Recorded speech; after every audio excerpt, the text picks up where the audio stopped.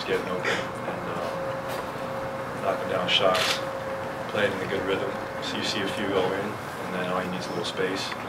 But give credit to my teammates. I got a lot of good shots off offensive rebounds and all shots from the offense. So it's not like I was doing anything. Just more volume, but nothing I don't do usually. Just try to get open and shoot that shot. Ramona? This is that early start game in LA. How locked in were you guys trying to just be ready for this early on? Oh, well, we have our eyes on the, other teams playing, and we see Houston being up 3-0, chance to close it out. We didn't want to extend this series any longer because we know how early the playoffs can be. We already let one slip away, so tonight we came in with that mindset to, put our, foot on the throttle and not let go. Because we let go in game 2. We won't do that again the rest of the playoffs. I really believe that.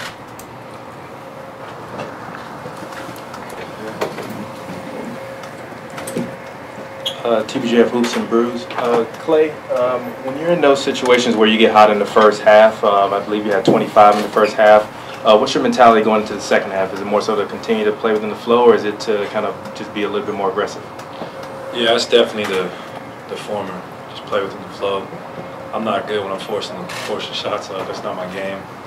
I got to work off my teammates. I got to play within the offense that Steve has, laid out, which has been great for us. I mean, since he's been here.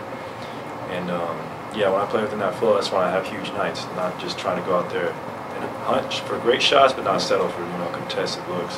Just because I've made a lot of shots in the first half, but to be patient and we're on the defense, let my other teammates get involved as well. Klay, I assume you're referring to Houston going up 3-0, right? Was that part of the decision to just move practice early yesterday? Was that, it's not often you see an NBA team wanting to practice at like 9 a.m. on a Saturday. I don't think so. I actually believe we had the 9 a.m. start time to get us ready for the day. I'm not a morning person, so it was a struggle to get up and practice Saturday. I felt like I was back at Santa Margarita. But, it was fun, man. Anytime I play in Staples, I really enjoy it. And especially I was so lucky as a kid to come here and watch playoff games, now be a part of it. It's a real joy for me. Klay, Chris with the Fantasy Sports Game. Can you talk about the impact Steph had? He didn't shoot the ball that well. Can you talk about his impact on the floor along with you guys? He still stuffs the stat sheet. I think he had close to 10 rebounds. Makes some great passes, had timely steals. And he did make some huge shots for us when we had nothing going to offense, man. That step back on the left wing was a huge igniter for our offense. And even when he's not shooting well, we still trust him to take any shot he takes. I mean, he's proved it with his career and his track record. Greatest shooter and scorer, one of them all time. Klay, what do you think Alfonso's shown you these first few playoff games? Oh man, his ability to rebound at the 2-guard spot is huge for us. He creates so many extra possessions. He had a huge floater tonight, some big putbacks, and what a season he's had. To go from Luxembourg to playing in the NBA playoffs for the defending champs, it's an amazing story, and he deserves it because he works so hard.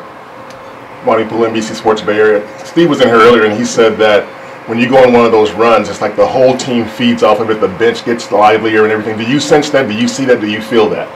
I definitely feel it. And, I've been in that position too on the bench when I see Steph and KD go off. It's the same thing. But, it feels good to get your teammates up. That's what you play for. You do it together. And I can definitely feel it when, we got it going. Colin Turno, San Francisco Chronicle. Klay, whenever you feel like you have a bad game, I know you kind of try to, do something to get yourself going. Did you do anything past couple days to get yourself going tonight? Oh man, I did a couple things. I didn't think I had bad games, but I didn't have any big games. I told Jonas yesterday, we went to the beach, played some volleyball. I'm like, I'm just gonna jump in the ocean. I just know that would reset my mind, and it worked. So I don't know if I'm gonna jump up north because it's freezing, but something I'll definitely contemplate if I don't shoot the ball that well the rest of the year. But hopefully that doesn't happen. Anything else? Oh, one more. Sorry, one last one. You don't mind, Craig? Gary George, Inland Valley News. Klay, talk about the momentum you guys took to overtake the Clippers when they had I think a 5-point lead. You guys came out very tenacious and took the lead back.